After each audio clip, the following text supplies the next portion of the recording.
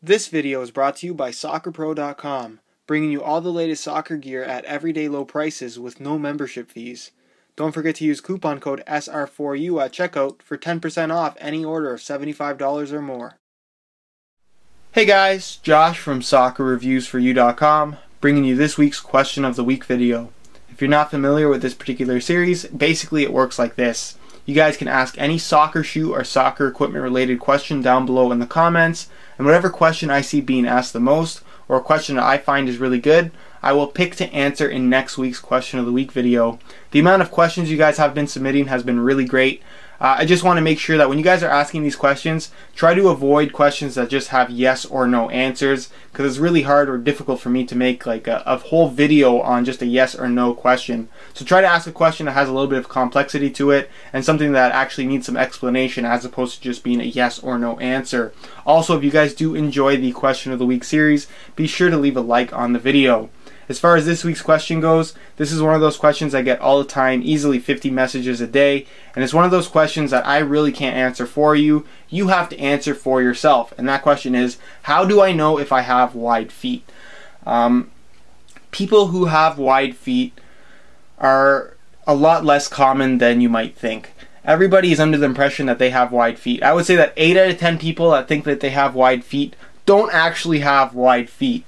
And the real answer to this question is know your own feet. I get a lot of messages asking me, I wore in this shoe, and this shoe. Am I going to fit into this shoe now? Is my foot going to be too narrow? Is it going to be too wide?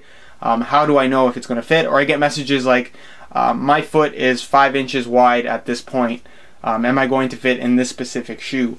And that doesn't tell me anything either, because a wide foot, if you're, for example, if 5 inches is a wide foot and, for example, a size 8 US, 5 inches might not be a wide foot and a size 10 US. In fact, it might be a narrow foot. So it really depends on the size of your feet, the shape of your feet, do you have flat feet, and where exactly are your feet wide? What's the widest point on your foot? Is it the heel, the midfoot, the forefoot, or even the toes? Everybody has different shaped feet. It's probably one of the most varied body parts that we have. So like I said, it's really up to you to figure out what shape your feet actually are.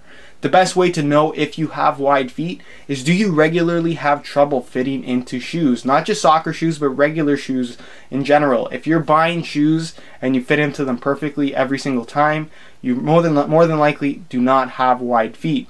If you find yourself not fitting into regular shoes, you're having to go to specialty shoe stores to buy double E or triple E wide shoes, then that's generally a good sign that you actually do have wide feet. But if you're fitting into shoes pretty regularly and having no issues fitting into normal everyday shoes, or even most soccer shoes that you try on, then more often than not, you do not have wide feet. One other thing to take note of is, where is your foot at its widest point? Like I said already, a wide midfoot generally kind of restricts what shoes you're going to fit into more than, for example, a wide heel will. Wide heel really doesn't mean all that much. But if you have a really wide midfoot or a really wide forefoot, again, that changes up your options as far as soccer shoes go. Another thing to take note of is, are you flat-footed? Flat-footed, a lot of people talk about arch support in soccer shoes, and to me, I'm not a whole big fan of the whole orthotics and arch support thing. To me, it's a little bit of a gimmicky thing, and it really doesn't mean all that much. But if you do have flat feet, generally you're going to have a little bit wider feet. Personally, I would say semi-flat feet. I am slightly flat-footed, but not too bad. And other than that, I have about a regular width foot. I've made videos on this before if you do want to check this out. And one of the major things when it comes to getting the proper fit out of your soccer shoe or determining whether or not you have wide feet is, a lot of people don't actually realize what size they need and how their soccer shoes should fit. I made a Question of the Week video on this not too long ago. I'll leave an annotation on screen. Really go check it out if you don't know how your soccer shoes should fit. I really go into detail and explain how soccer shoes should fit, and that's going to help you out in terms of getting into a shoe that's going to fit you properly and knowing how wide your foot actually is. So the one question that I want you guys to kind of ask yourselves here is, how do I know what shoe is going to fit me best? Because that's really what you want to know. It really doesn't matter if you have wide feet or not. It's more of a matter of getting the right shoe for your foot type that's going to fit you the most comfortably. Because at the end of the day, if you're buying a soccer shoe that's not comfortable to wear, you're going to have a hard time with it, and more often than not, you're not going to like the shoe. You really want to be comfortable when you're buying these shoes, especially when you are spending a lot of money on higher end product. the first thing that I need you guys to do, and it drives me absolutely crazy when I get questions about sizing and fit of a soccer shoe on a shoe that I've already done a review of. If you guys don't know already, I run a website. It's called soccerreviewsforyou.com. You'll see the watermark in the top left corner of all of my latest videos. It's been there on almost every video that I've put up on YouTube.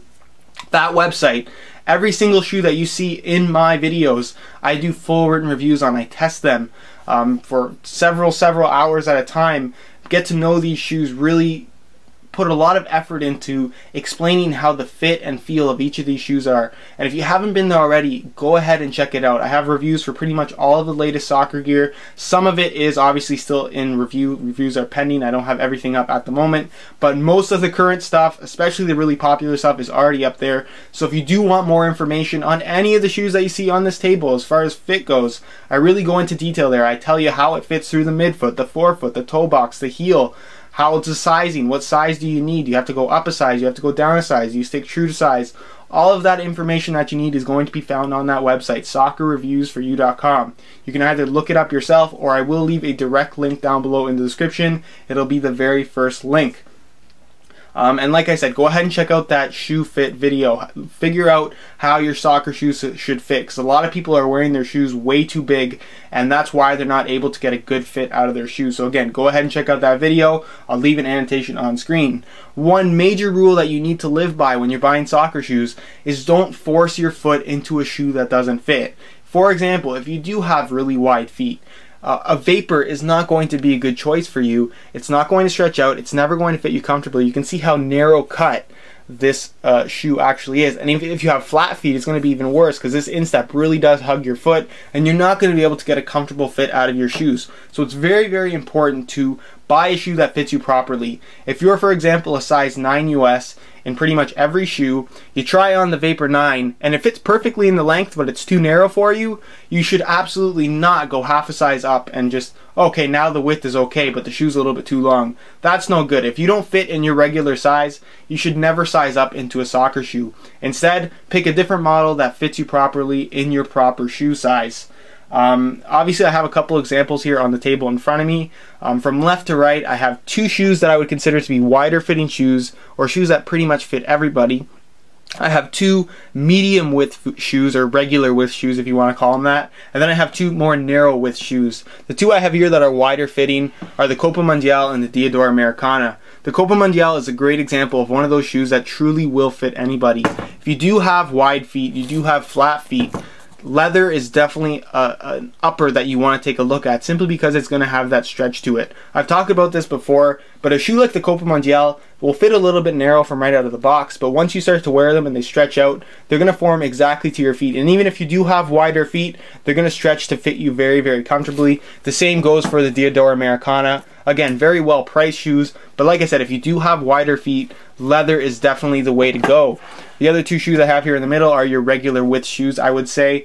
They have some stretch to them, but not too much. Again, they are leather models. When you get into synthetics, especially thin synthetics, that's where you're getting into narrower fitting shoes, simply because they're not going to have very much stretch to them at all. So the first example I have here is the Adidas F50 Adizero My Coach 2 in leather. Very good shoe, very popular shoe, and it's one of those shoes that's not going to fit overly wide, but it definitely has some width to it because the leather has the ability to expand. And then of course I have the Puma Power Cat here. Again, a leather in the forefoot, while the midfoot is a synthetic. So it's not going to be super wide in the midfoot, but you're going to have that little bit of expansion room in the forefoot and toe box of the shoe. Also keep in mind that I do have only 6 shoes out here. These are not the only examples.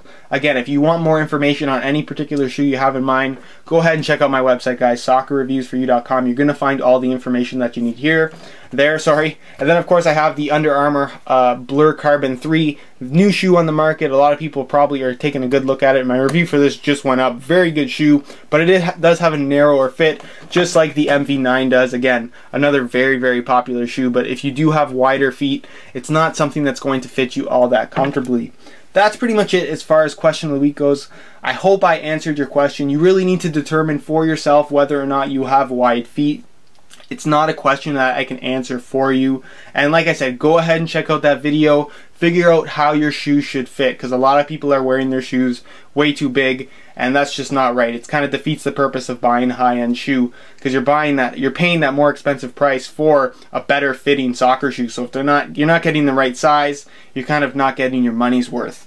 But that's pretty much it as far as the question of the week's video goes this week. If you do have any questions, like I said, feel free to leave a question down below. If you have any questions directly related to this video, feel free to leave that too, and I will get a answer to you kind of for clarification reasons. If you're not subscribed to the channel already and you did enjoy today's video, be sure to hit that subscribe button for daily videos on all the latest soccer gear, such as unboxings, comparison videos, reviews, question of the week. I even am going to be doing some free kick stuff in the near future, so stick around for that. And like I said, if you're not subscribed to the channel already, be sure to hit that subscribe button. I also have a Facebook fan page if you do want to get a quicker answer out of me. The SR4U fan page can be found linked down below in the description. And I also have an Instagram as well. My Instagram name is VujoJosh, just like this channel name. You can go ahead and look me up, or again, the link can be found down below in the description.